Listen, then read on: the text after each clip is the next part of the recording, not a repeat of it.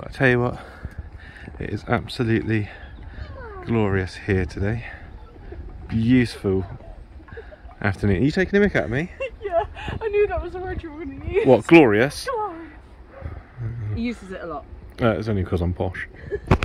Hello dear people, and welcome once again to Where Am I? And once again I am up at the allotment plot. I'm joined by Zachary and Natalia, my two young children, and also my wife Jennifer.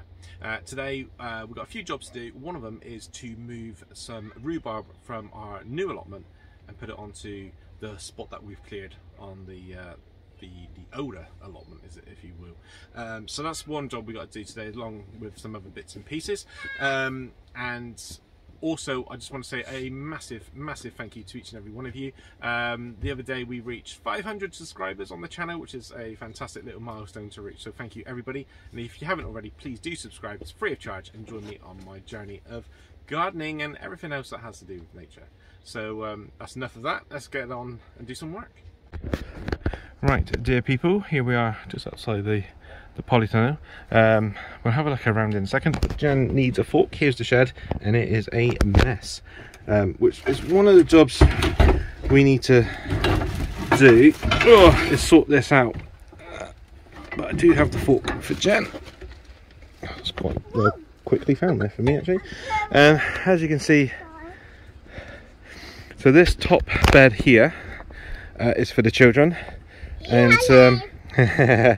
that's Natalia and Zachary. They've got a black bin liner, and what they're going to do is they're going to use that as a liner to build their own little pond. They like building little ponds, and they always seem to lose water, obviously because they haven't got a liner, so they brought a black bin liner with them to use it for that. So that's them having fun at the allotment. Jen is down here. Let's find my way down. Oh, sugar falling. Let's find Jen, because Jen is in her rhubarb bed. There you go, babe. Oh. So yeah, so Jen is here, and this whole area here will be for rhubarb. So she's clearing this. Done. Oh, you've done it already, have you? Uh-huh. Fantastic. And I think Jen's got about 5 rhubarb plants to go in here, in this whole area.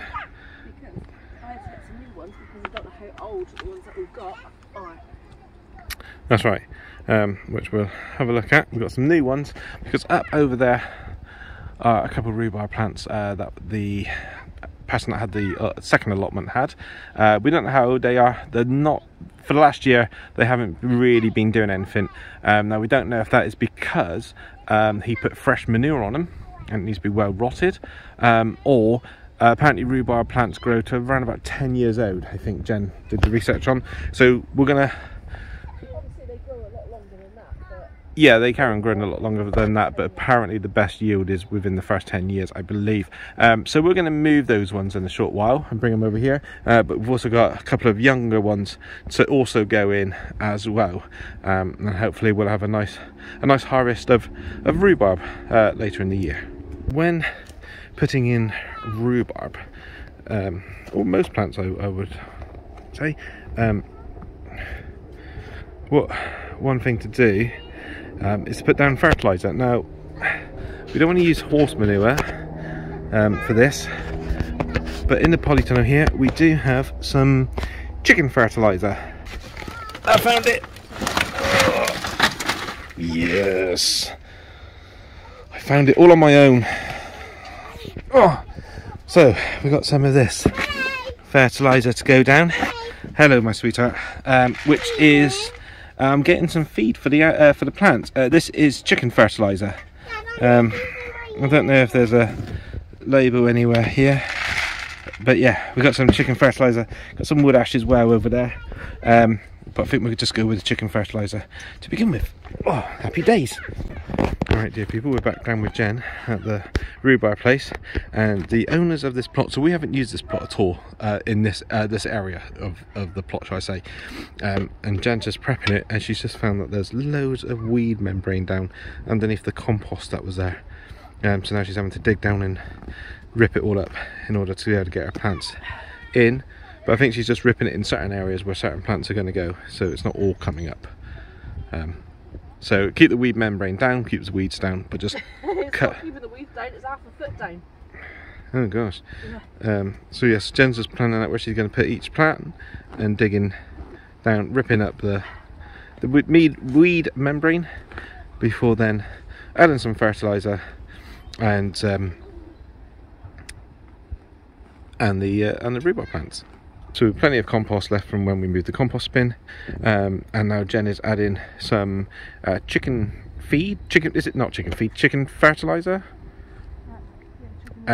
into each of the holes that she has dug for the rhubarb. So when the rhubarb goes in, it's got a nice feed, and then once we've put the rhubarb in, we're going to put a bit more feed on top as well to give them a nice bit of food. And we've also got manure as well, yeah, so that's fine. So yeah, this is where our rhubarb patch is. So let's go dig some rhubarb. Okay, so obviously when digging up plants, be really careful and gentle not to damage any roots. Hello Princess. And when you're moving rhubarb, I think we've done the research that you can plant it and move it between the months of November and March, and we are currently in February, and so we thought this would be a good time to move it, especially that we've had, I think it's been about 2 weeks.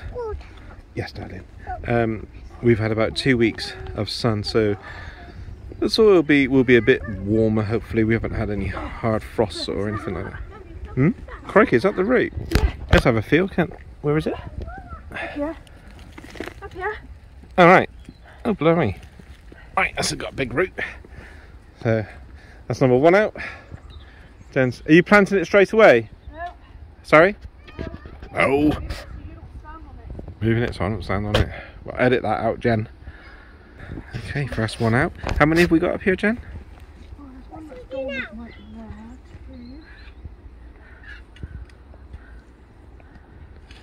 So you find out, we'll start digging them out, won't we? Yep, so we've got another one here.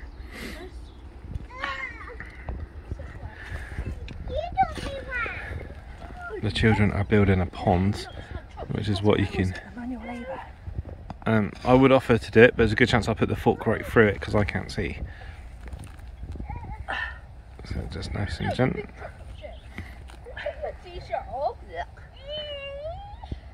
This one's rotten. You think that one's rotten? Yeah. So this rhubarb plant that Jen's just dug up, it's actually got a rotten root. On half side, so you can cut that off with a spade or shovel. Hmm. No. Actually, it just fell off. Did it? Yeah.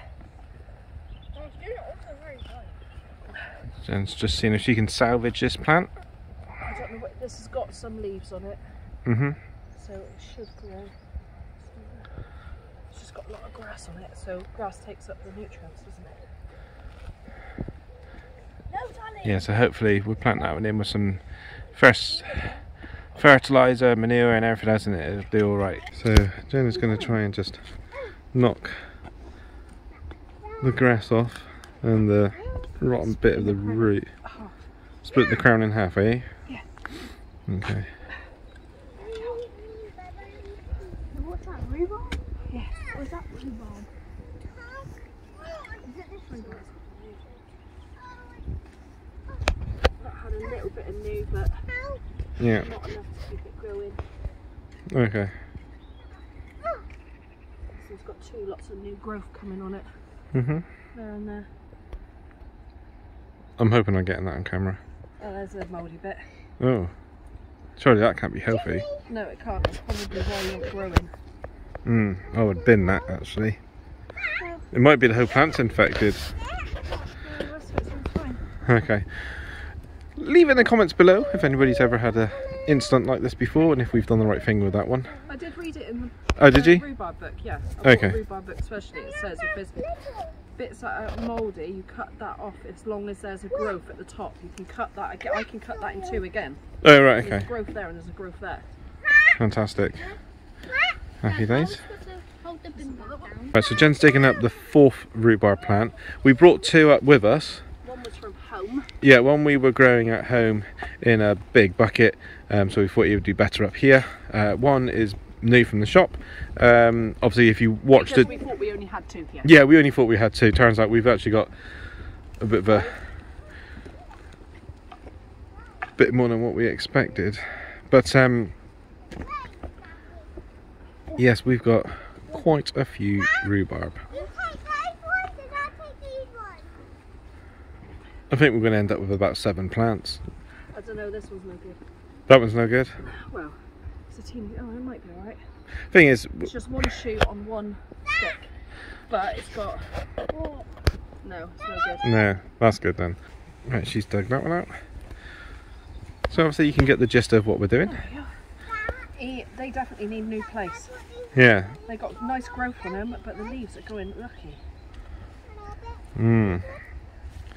So these ones might not last. No. But we've got 2 fresh ones to go in, so we'll be able to monitor the difference between these ones and the fresh new ones going in to see how they're both doing. Yeah. Right, dear people, we are over with where the rhubarb is going to be planted, and Jen has taken her rhubarb out that she grew at home, and it looks so much healthier compared to the rhubarb that she's just dug up. The roots look healthier, like they're all intact. Well, most of them are intact. Yeah. Have you got them in your hand to show the difference? Yeah, but this, hang on.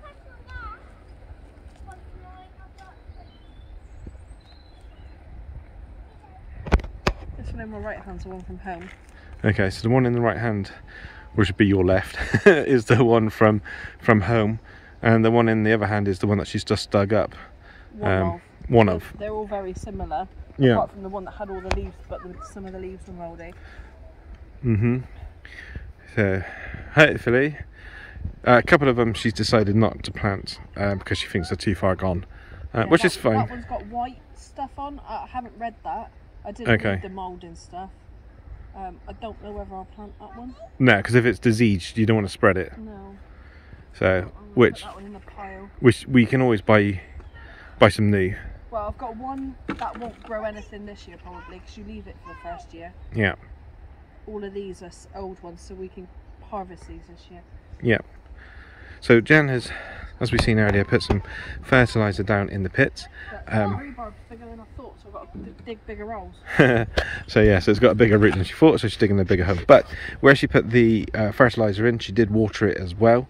And then once the plant is in, we will again give it another good watering.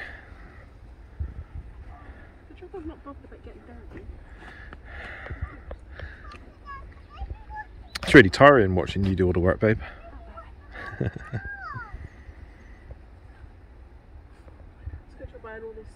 I actually had a comment from Mr. O'Malley saying that in the last video or 2 I was doing all the work, so and you were just sat there.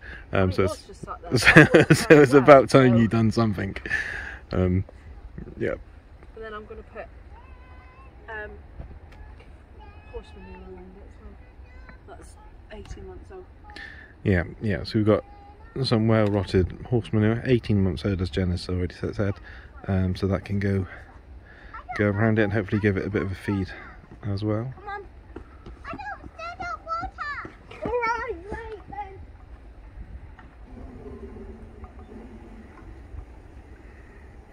Children up there, Natalia's up there, Zachary's here. What are you doing, Zach? We're making the pond. You're making the pond? So you're getting some water for it, are you? Yeah. Okay. Tell him coming. Beautiful, isn't it? I love the fact that we've got the extra plot now that we can spread out and let the children have an area. Yeah, because before we were having to keep them in a little tiny corner and they couldn't do anything. Yes, we had a little area from last time, but it just wasn't enough. Whereas now they've got a nice little area where they can really have some fun. That bit, it doesn't really matter. Is that your fresh rhubarb plant in? Oh, that's the third one anyway. Third? Oh, crikey. All right, okay. Have you planted your 2 from home, or? I've planted 1 from home. Yeah, okay, because I want to have a little look at that one that we bought as well. By my feet. Okay. This is the one that had the mouldy leaves on, so we're going to see how he goes. Yeah. The thing is, if he's been in that ground and it's not been fed or worked or anything for a while, it just might be starving up there. Possibly, I don't know. That one needs a bigger hole. Whilst Jen's doing that, I will show you guys the new one. Which is... Where to, Jen? Oh, he's in this bag. Do you want me to take him out? Oh, yeah, please. What one's this one? I only picked this one up because I like the name Raspberry Red. Raspberry Red. Which I quite like the name of that as well. So we'll have to put the thing with it so we know which one it is. You never know which end's which. I think that's the top end there. How do you know that? I know that because it kind of looks like it's like petals. Okay. It's black petals. They fold over like a rose. Yeah. So that is where the bud comes out of. Okay. Fantastic. Brilliant. Alright. Happy days. What's the next? Raspberry Red. No, it's got to be that way because that's how you hang it. Yeah. That's quite well worked out. So where's he going then? Wait, you're right on my backside, so.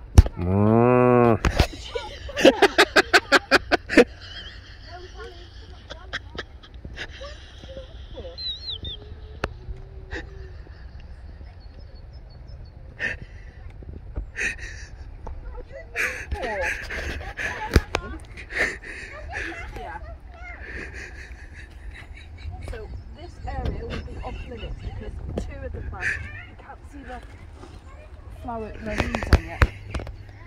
I need to dig this one again. Yeah.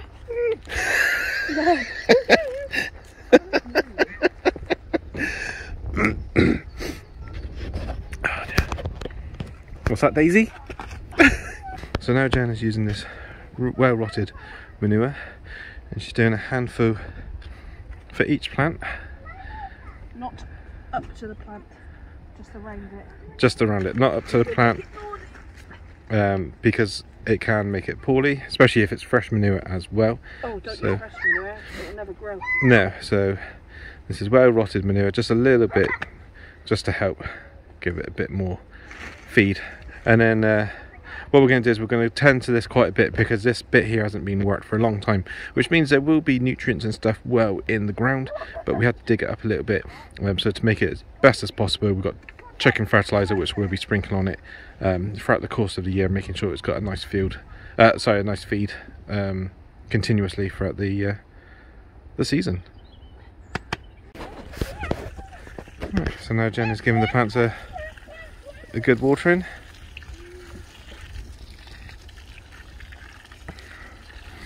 And we did check the weather forecast before coming up and doing this, and the temperatures are staying fairly